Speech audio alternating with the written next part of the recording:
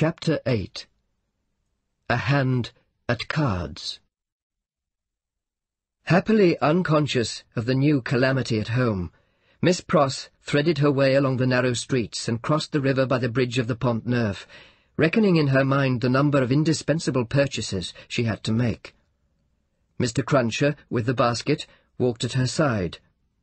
They both looked to the right and to the left into most of the shops they passed, had a wary eye for all gregarious assemblages of people, and turned out of their road to avoid any very excited group of talkers.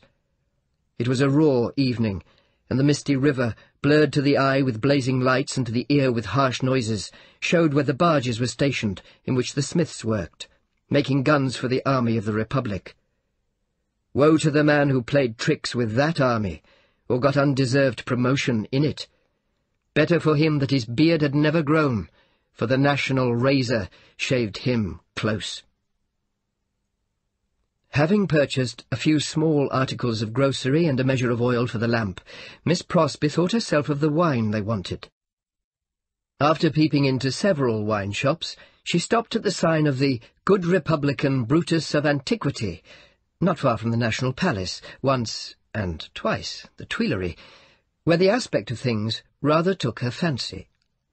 It had a quieter look than any other place of the same description they had passed, and, though red with patriotic caps, was not so red as the rest. Sounding Mr. Cruncher, and finding him of her opinion, Miss Pross resorted to the Good Republican Brutus of Antiquity, attended by her cavalier. Slightly observant of the smoky lights, of the people, pipe in mouth, playing with limp cards and yellow dominoes, of the one bare-breasted, bare-armed, soot-begrimed workman reading a journal aloud, and of the others listening to him, of the weapons worn or laid aside to be resumed, of the 2 or 3 customers fallen forward asleep, who, in the popular high-shouldered shaggy black spencer, looked in that attitude like slumbering bears or dogs, the 2 outlandish customers approached the counter and showed what they wanted. As their wine was measuring out, a man parted from another man in a corner and rose to depart. In going, he had to face Miss Pross. No sooner did he face her than Miss Pross uttered a scream and clapped her hands. In a moment the whole company were on their feet. That somebody was assassinated by somebody, vindicating a difference of opinion, was the likeliest occurrence. Everybody looked to see somebody fall, but only saw a man and a woman standing staring at each other. The man with all the outward aspect of a Frenchman and a thorough Republican, the woman, evidently, English. What was said in this disappointing anticlimax by the disciples of the Good Republican Brutus of Antiquity, except that it was something very voluble and loud, would have been as so much Hebrew or Chaldean to Miss Pross and her protector, though they had been all ears. But they had no ears for anything in their surprise, for it must be recorded that not only was Miss Pross lost in amazement and agitation, but Mr. Cruncher, though it seemed on his own separate and individual account, was in a state of the greatest wonder. "What is the matter?" said the man who had caused Miss Pross to scream, speaking in a vexed, abrupt voice, though in a low tone, and in English. "Oh, Solomon, dear Solomon!" cried Miss Pross, clapping her hands again. "After not setting eyes upon you or hearing of you for so long a time, do I find you here?" "Don't call me Solomon. Do you want to be the death of me?"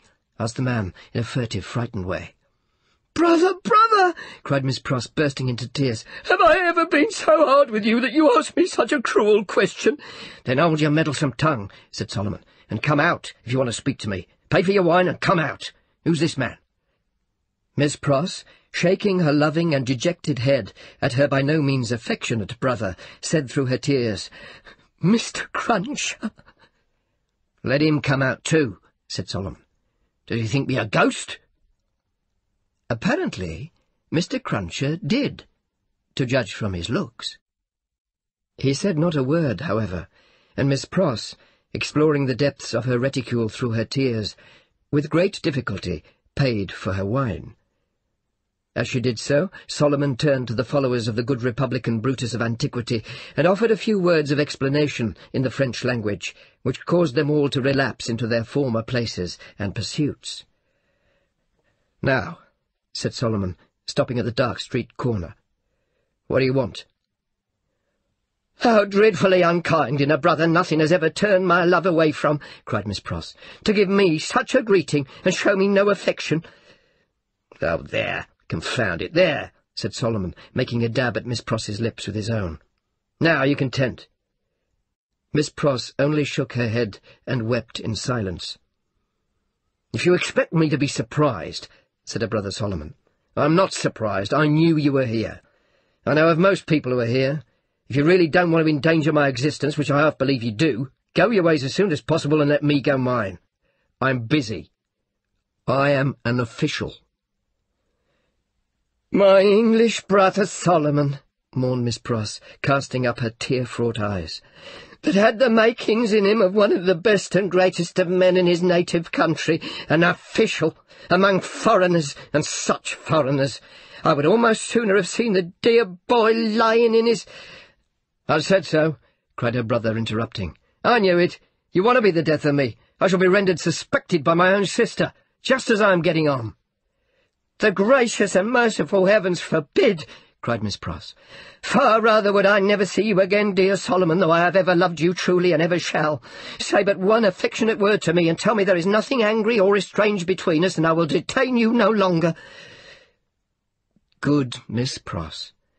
As if the estrangement between them had come of any culpability of hers. As if Mr. Lorry had not known it for a fact, years ago, in the quiet corner in Soho, that this precious brother had spent her money and left her.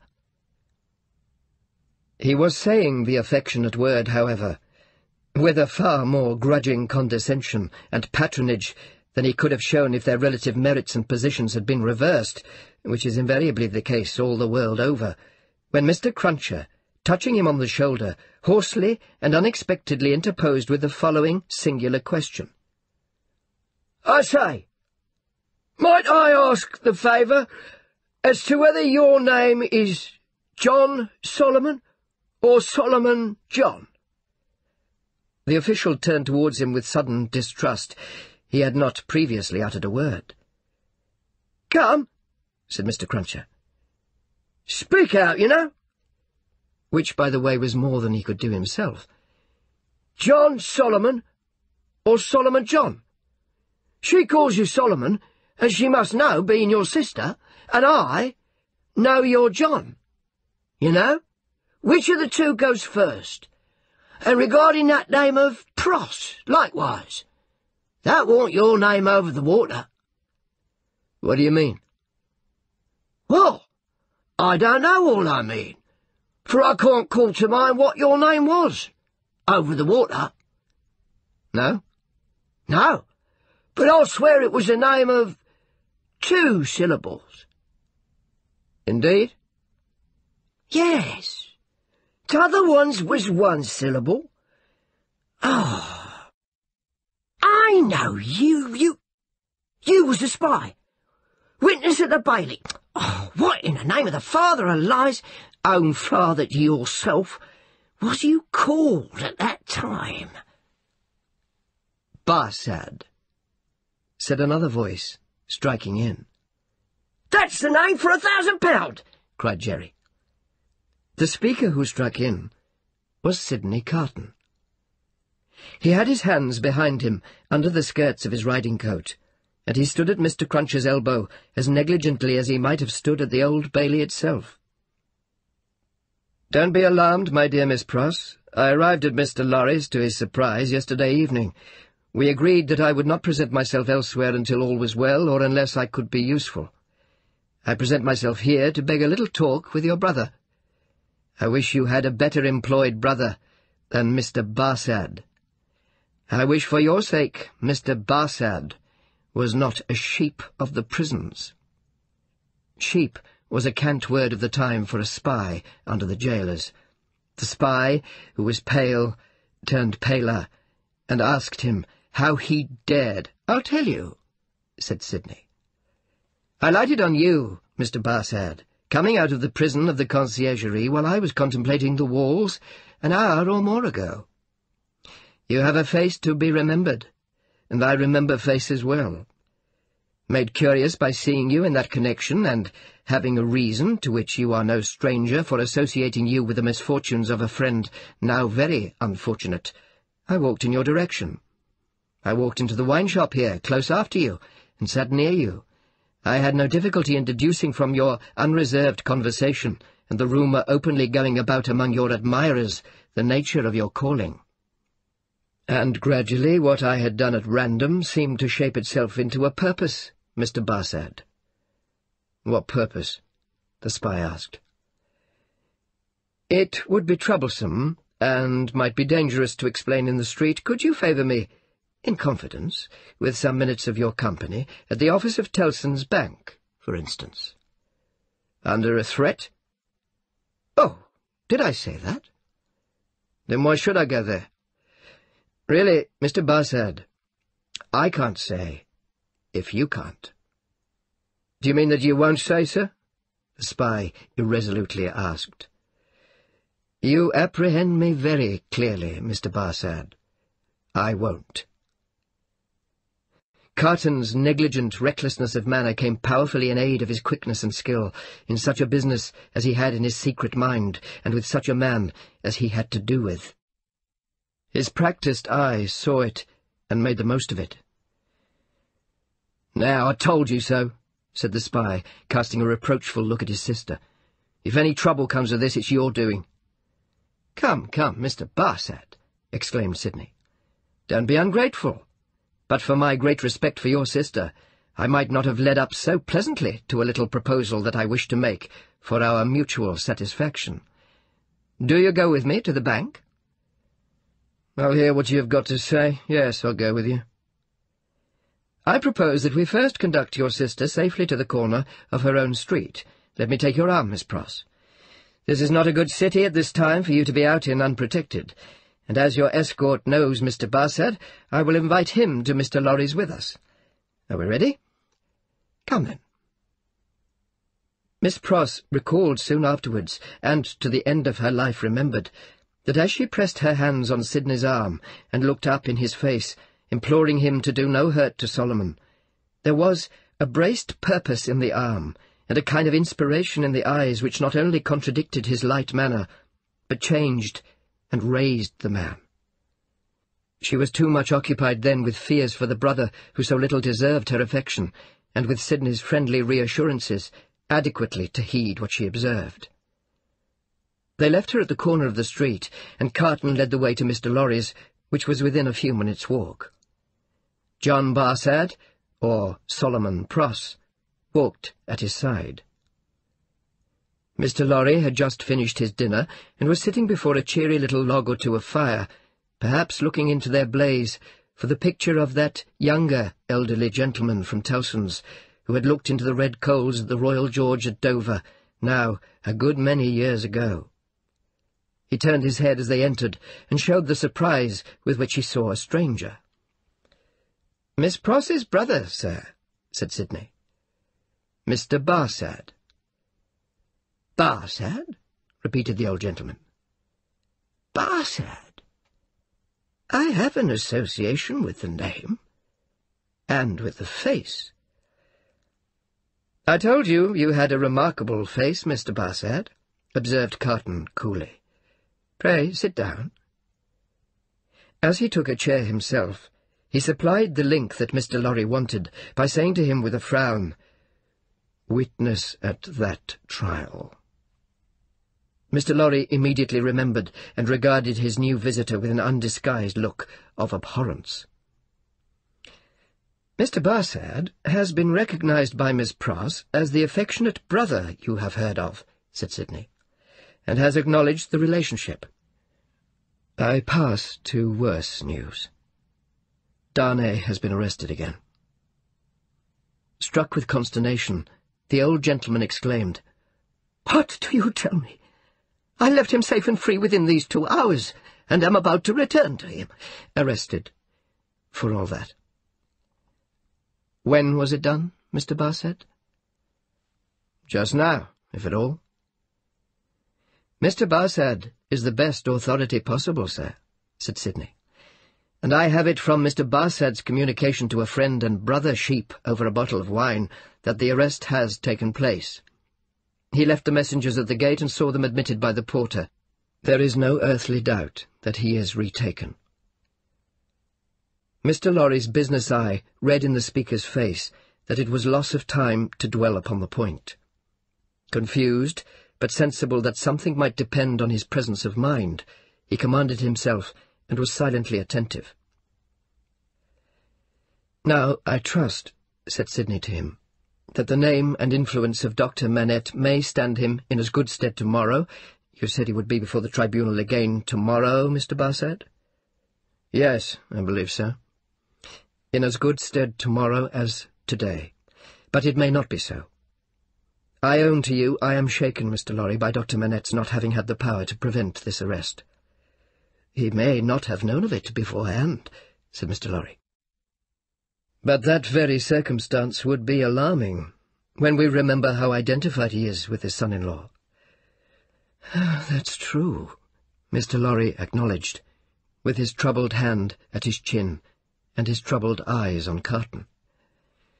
"In short," said Sidney, "this is a desperate time when desperate games are played for desperate stakes. Let the doctor play the winning game, I will play the losing one. No man's life here is worth purchase. Anyone carried home by the people today may be condemned tomorrow. Now, the stake I have resolved to play for, in case of the worst, is a friend in the conciergerie, and the friend I purpose to myself to win is Mr. Barsad." "You need have good cards, sir," said the spy. "I'll run them over. I'll see what I hold. Mr. Lorry, you know what a brute I am. I wish you'd give me a little brandy." It was put before him, and he drank off a glassful, drank off another glassful, pushed the bottle thoughtfully away. "Mr. Barsad," he went on, in the tone of one who really was looking over a hand at cards. "Sheep of the prisons, emissary of Republican committees, now turnkey, now prisoner, always spy and secret informer, so much the more valuable here for being English that an Englishman is less open to suspicion of subornation in those characters than a Frenchman, represents himself to his employers under a false name. That's a very good card.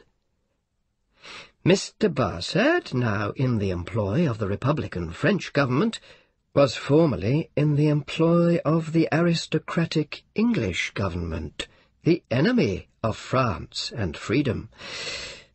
That's an excellent card. Inference, clear as day in this region of suspicion, that Mr. Barsad, still in the pay of the aristocratic English government, is the spy of Pitt, the treacherous foe of the Republic crouching in its bosom, the English traitor and agent of all mischief so much spoken of and so difficult to find. That's a card not to be beaten. Have you followed my hand, Mr. Barsad? Not to understand your play, returned the spy, somewhat uneasily. I play my ace. Denunciation of Mr. Barsad to the nearest section committee. Look over your hand, Mr. Barsad, and see what you have. Don't hurry. He drew the bottle near, poured out another glassful of brandy, and drank it off. He saw that the spy was fearful of his drinking himself into a fit state for the immediate denunciation of him. Seeing it, he poured out and drank another glassful. Look over your hand carefully, Mr. Barsad. Take time. It was a poorer hand than he suspected. Mr. Barsad saw losing cards in it that Sidney Carton knew nothing of. Thrown out of his honourable employment in England through too much unsuccessful hard swearing there, not because he was not wanted there. Our English reasons for vaunting our superiority to secrecy and spies are of very modern date. He knew that he had crossed the Channel and accepted service in France, first as a tempter and an eavesdropper among his own countrymen there, gradually as a tempter and an eavesdropper among the natives. He knew that under the overthrown government he had been a spy upon Saint-Antoine and Defarge's wine-shop, had received from the watchful police such heads of information concerning Dr. Manette's imprisonment, release, and history, as should serve him for an introduction to familiar conversation with the Defarges, and tried them on Madame Defarge, and had broken down with them signally.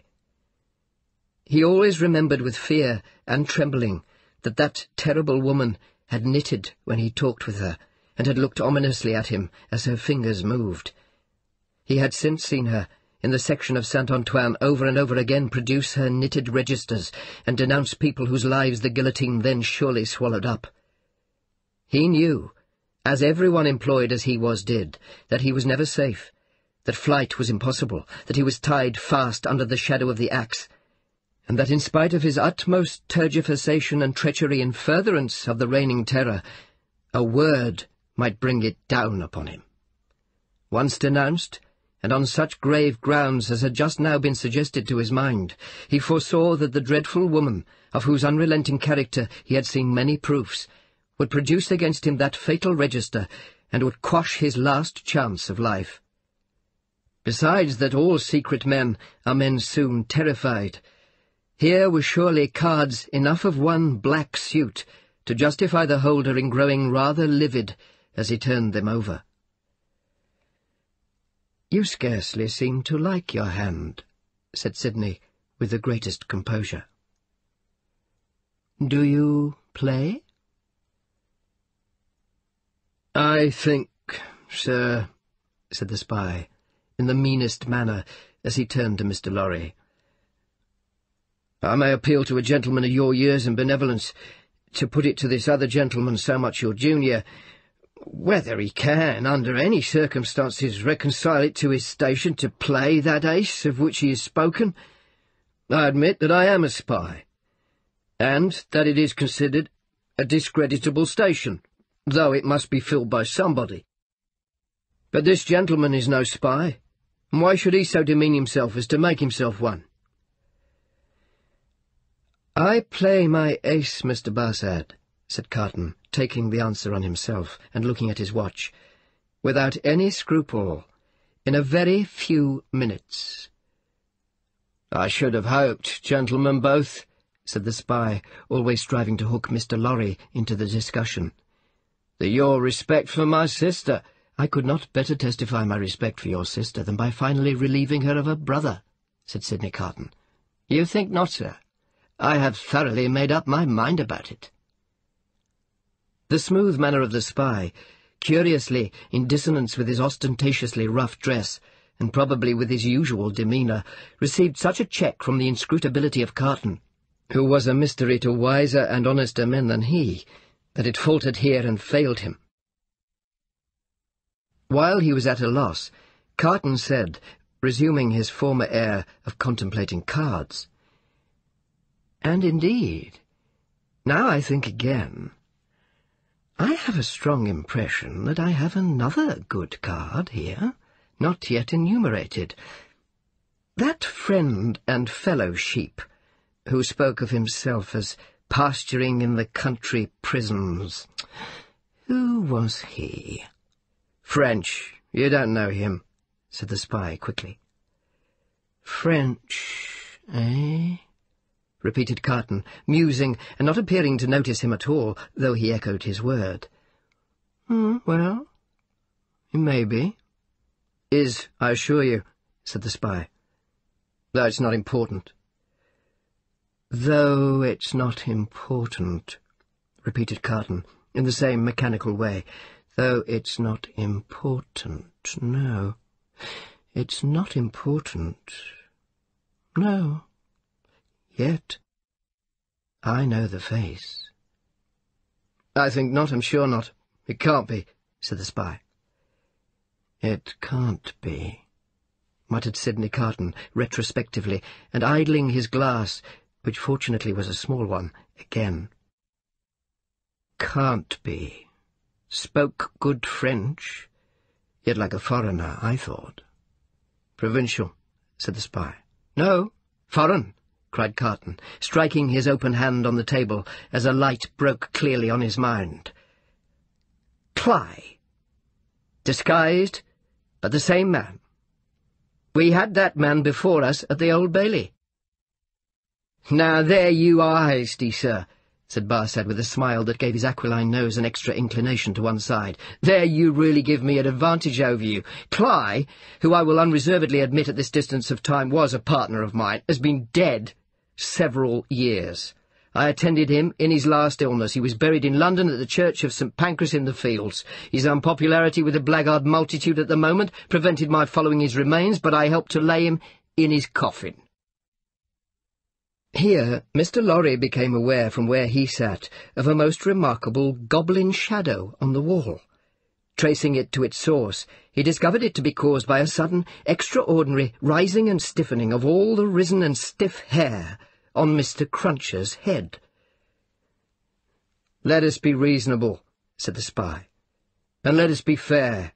To show you how mistaken you are, and what an unfounded assumption yours is, I will lay before you a certificate of Cly's burial, which I happen to have carried in my pocket-book," with a hurried hand he produced and opened it, "ever since. There it is. Oh, look at it, look at it! You may take it in your hand, it's no forgery." Here Mr. Lorry perceived the reflection on the wall to elongate, and Mr. Cruncher rose and stepped forward. His hair could not have been more violently on end, if it had been that moment dressed by the cow with the crumpled horn in the house that Jack built. Unseen by the spy, Mr. Cruncher stood at his side and touched him on the shoulder like a ghostly bailiff.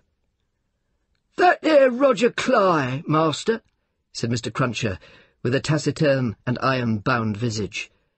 "So you put him in his coffin?" "I did." "Who took him out of it?" Barsad leaned back in his chair and stammered. What do you mean?" "I mean," said Mr. Cruncher, "that he warn't never in it. No, not he. I'll have my head took off if he was ever in it." The spy looked round at the two gentlemen. They both looked in unspeakable astonishment at Jerry. "I tell you," said Jerry, "that you buried paving stones and earth in that there coffin. Don't go and tell me that you buried Cly. It was a take-in. Me and two more knows it." "How do you know it?" "What's it to you?" "Good God!" growled Mr. Cruncher. "It's you I've got our old grudge again, is it, with your shameful impositions upon tradesmen? I'll catch hold of your throat and choke you for half a guinea." Sidney Carton, who with Mr. Lorry had been lost in amazement at this turn of the business, here requested Mr. Cruncher to moderate and explain himself. "Well, at another time, sir," he returned evasively. "The present time is ill-convenient for explaining. What I stand to is that he knows well what that there Cly was never in that there coffin. Let him say he was in so much as a word of one syllable, and I'll either catch hold of his throat and choke him for half a guinea," Mr. Cruncher dwelt upon this as quite a liberal offer, "or I'll out and announce him." "I see one thing," said Carton. "I hold another card, Mr. Barsad. Impossible here in raging Paris with suspicion filling the air for you to outlive denunciation when you are in communication with another aristocratic spy of the same antecedents as yourself, who, moreover, has the mystery about him of having feigned death and come to life again. A plot in the prisons of the foreigner against the Republic. A strong card. A certain guillotine card. Do you play?" "No," returned the spy. "I'll throw up. I confess that we were so unpopular with the outrageous mob that I only got away from England at the risk of being ducked to death, and that Cly was so ferreted up and down that he never would have got away at all but for that sham. Though how this man knows it was a sham is a wonder of wonders to me." "Never you trouble your head about this man," retorted the contentious Mr. Cruncher. "You'll have trouble enough with giving your attention to that gentleman. And look here, once more." Mr. Cruncher could not be restrained from making rather an ostentatious parade of his liberality. "I catch hold of your throat and choke you for half a guinea." The sheep of the prisons turned from him to Sidney Carton, and said with more decision, "It has come to a point. I go on duty soon, and can't overstay my time. You told me you had a proposal. What is it? Now, it is of no use asking too much of me. Ask me to do anything in my office, putting my head in great extra danger, and I had better trust my life to the chances of a refusal than the chances of consent. In short, I should make that choice. You talk of desperation. We are all desperate here. Remember, I may denounce you if I think proper, and I can swear my way through stone walls, and so can others. Now, what do you want with me?" "Not very much. You are a turnkey at the conciergerie. I tell you, once and for all, there is no such thing as an escape possible," said the spy, firmly. "Why need you tell me what I have not asked? You are a turnkey at the conciergerie." "I am, sometimes." "You can be when you choose?" "Yeah, I can pass in and out when I choose." Sidney Carton filled another glass with brandy, poured it slowly out upon the hearth, and watched it as it dropped. It being all spent, he said, rising, "So far we have spoken before these two, because it was as well that the merits of the card should not rest solely between you and me. Come into the dark room here, and let us have one final word, alone."